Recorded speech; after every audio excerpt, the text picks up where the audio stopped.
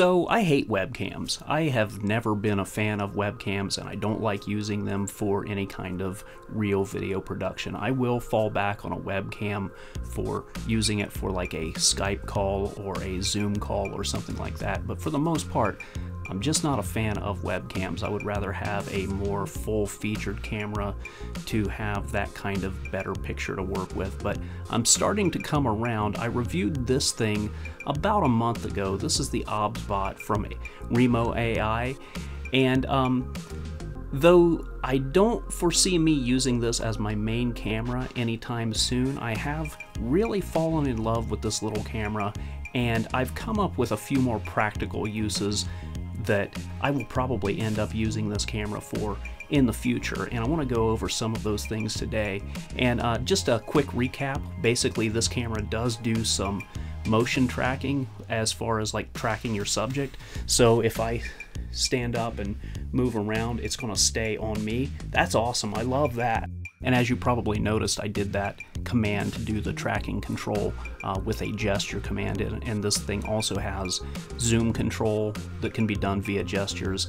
And I mentioned in my last video that this would be a great webcam for teachers and presenters and people like that who are working from home. But one demographic that I didn't think about that this webcam would be great for, because the picture quality that you can get out of this thing with a lot of really good lighting behind it, is the makeup YouTubers, the hair and makeup instructional people who do those kinds of videos. This would be an awesome web camera for those people. So a month in, I'm really loving this camera, and I love all of the versatility and everything that you can do with it. And though it's not going to replace my main cam anytime soon, I have done a few videos with this as my main cam, just because it's something that if I need to produce something quick, this is recording directly into OBS, and I can do some like quick and dirty recordings and get something out fast with this camera, and I love that. And it's got a good enough picture quality to do that kind of thing. One thing that I'm not personally a fan, which this may actually be an advantage for you, is that it has a super wide angle lens, but there's something going on in the camera where it's not like most webcams. A lot of webcams that have that super wide angle lens are going to create this fisheye effect, and I'm not a fan of that. But as you can see, we have like minimal to no fisheye effect going on with this camera, as wide as the angle of the lens is. And to give you an idea of just how wide it is, and to show you why I personally don't, a wide angle lens is impractical for my use, is I'm going to push this thing back about another, about 1.5 feet, and as you can see, it brings a lot into view, and this is way more than I want in view for my shot for what I'm doing. So I'm going to pull this back in, but I was looking at this as far as like a commentary YouTuber or somebody like that. I think this is actually a pretty cool shot. I've got my mic in the shot, I've got some decent lighting in the background, and I do have some filters applied in OBS right now to give this that like retro 80s vibe. I'm going to turn those filters off. Basically I have a LUT applied and color correction. I'm going to turn off the LUT now, and I'm going to turn off the color correction. And this is what the camera looks like without any kind of filters or color correction. And you can see that it's got a very flat profile, so you've got a lot to work with in there. I'm going to turn my filters back on just because I think they look kind of cool. So anyway, the main purpose that I've used this camera for is an overhead rig, and one of the things that I really like about using it as an overhead rig is that I can use these little newer tripods, and these things are super lightweight. The camera is lightweight, and I can attach the camera to the top of this tripod, set this on top of my table, and I can not only move the camera up and down to get a better shot of what I want to work with, but I've also got the pan, tilt, and zoom controls of the camera itself to really hone in on what I'm working with. So I'm going to show you guys how I built the rigging for this, And this is actually pretty useful if you're just getting into making videos, if you're an amateur videographer or an amateur filmmaker. This is covering some PVC usage, and this can be a huge money saver for you to build a lot of your own rigging. I build a lot of my own rigging behind the scenes here, and this is actually a really handy thing to know. So let's get into it. So as many of you know, camera gear gets very expensive, and even camera mounting gear can become quite an expense over time. So I build a lot of my own camera rigging, and I use PVC, half-inch PVC to do that. And you can use thicker PVC, heavier grade PVC, like this is half-inch. You can go with 3/4 inch or even bigger if you want. The bigger you go, the less give there's going to be in the PVC. This is pretty good, and I'm only doing 2 feet here, and this is going to be plenty strong enough to hold the camera that I'm going to be rigging to it, so half-inch PVC is fine. And I just drill and tap this PVC with standard hand tools and create threading in it for 1/4-20 screws, so that it will take camera nuts and fittings and things like that. And it's really easy to do.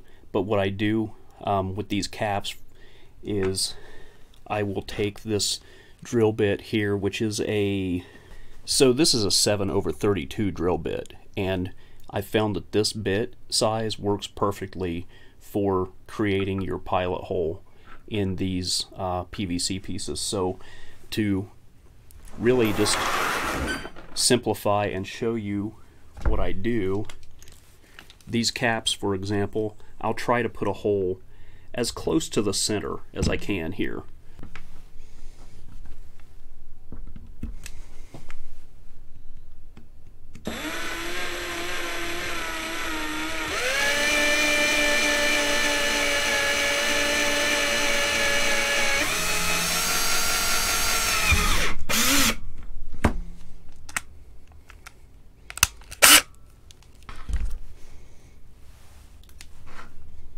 So there, I've got a pilot hole now. I'm actually going to run the drill in and out and get a good clean hole here. And kind of shimmy it a little bit so that it's just a little bit bigger than the 7/32. So that's our pilot hole for starting, and I got that thing pretty close to the center. That's pretty good. That's what we want to go for here. So now I'm going to take this 1/4-20 bolt, and what I'm going to do is start as straight as I can, and what that's going to do is that's going to create threading in this hole for this 1/4-20 bolt. And you can do it with these standard 1/4-20 bolts from the hardware store, but I've found that the easiest way to actually do it is just with a camera nut. So see how easy that starts, and it gives you a little bit more grip for starting the threading. And you may need to grab a pair of pliers to hold on to it while you do this, but okay, so I've got that threading started. Now I'm going to back it back out.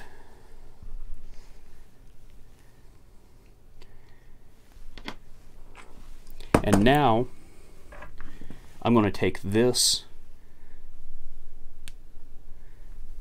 run it into the threading, like I said, as straight as I can, and now use a wrench and sable my thumb and fingers and just kind of go slow and make sure that it stays straight as you thread it in.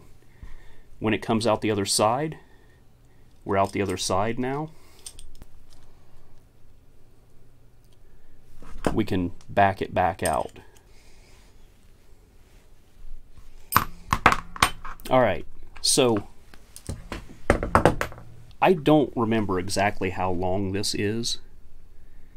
I'm going to guess that's about 1 1/4 inches based on my squares here. What I do is I just eyeball it. You want about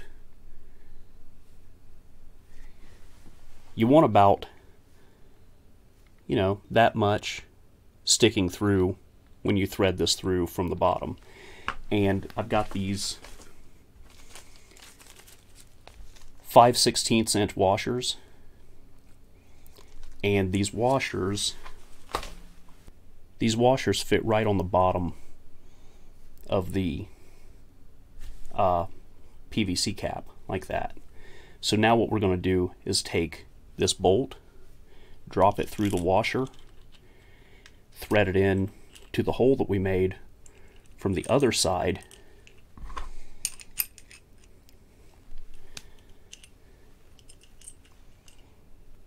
and I need a little bit of grip assistance here.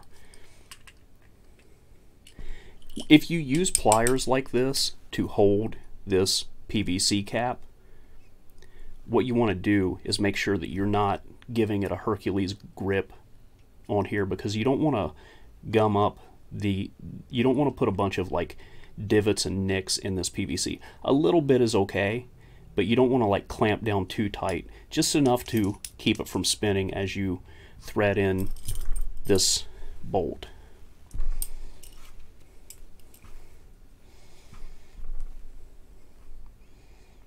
Okay, so I've got that threaded all the way through. This is what the bottom looks like, and this is what the top looks like. So now we can take this, and anything with a 1/4-20 hole, we can run that in there, and we can mount this to PVC rigging, and we can build off of that. And now we've got the most important work done for adapting this to PVC. And so I got this PVC tee, and this is 1/2 inch on these sides and 3/4 inch on this side. I made the mistake of buying this wrong size, but this is still going to work for what we want to do.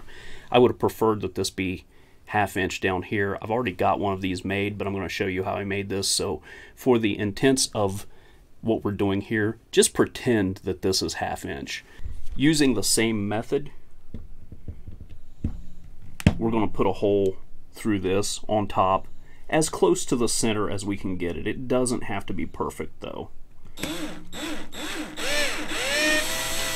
We're through there, we got our pilot hole. Now all we have to do is thread it. Using the same method, I'm going to take this camera nut and start the threading that way. And this one's going a lot easier than that other one. It's a little bit thinner walled, I think. So I'm going to take this, try to go slow and straight as possible.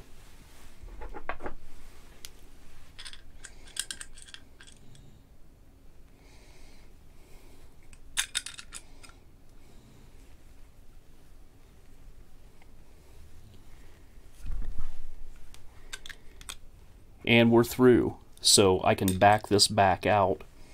I'm not going to run a bolt through this one because I want to leave this open for putting on one of these tripods here. This will be the head of the tripod.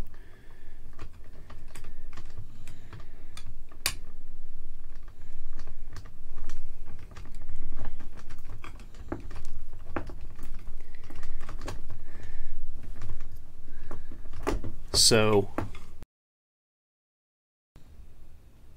looking at that from the top, that's what this looks like. Then we can add in our PVC pipe. Then from the other end we can put on this coupler, and then we can put our camera receiver on there. And it's as easy as just threading our camera onto the adapter. Now we've got an overhead rig on a tripod that we can use to shoot down. And I'm using this Canon camera because I'm filming with the actual ObsBot right now. But this really works with anything. You can use one of these things for a phone adapter and put your phone on this and do your overhead rig that way. So as you notice here, when we add this arm for weight, it shifts the center of balance for this tripod. And you can mess around with the tripod and get the legs in the best positioning to kind of counteract that. But I found that the simplest and best solution was to just add a counterweight to one of the legs. And simple enough, I had an old hammerhead laying around and a clamp. I just put the clamp on the leg and dropped the hammerhead on one of the arms of the clamp, and it solved my problem. And as you can see here in the old one that I built, it's working out pretty well for that. It's holding it right in place. But the heavier your camera is, the heavier your counterweight is going to need to be. So that's it. That's my overhead rigging that I built with the ObsBot webcam, and I think it's going to serve me pretty well down the road. I'm going to get a lot of use out of this camera, and I don't think that was the intended use that the manufacturer had for this camera when they built it. But hey, I love the practicality of using something in a way that it's not necessarily meant to be used, but actually looks pretty good. So every day that I own this camera, I think of a few more uses that I can use for it, and I really enjoy the practicality and the overall usefulness of this camera. If you got any ideas of what you would use this camera for, let me know in the comments below. I'd really love to hear what kind of creative ideas you guys have. So I'm going to wrap this video up with a shout out to the channel supporters. There are going to be links in the description for both Ko-Fi and Patreon. If you want to help out this channel, donations are appreciated but never expected. Remember, the best way you can support this channel is to like, comment, share, and subscribe. Thank you so much for watching. That's it for now, and I'll see you next time.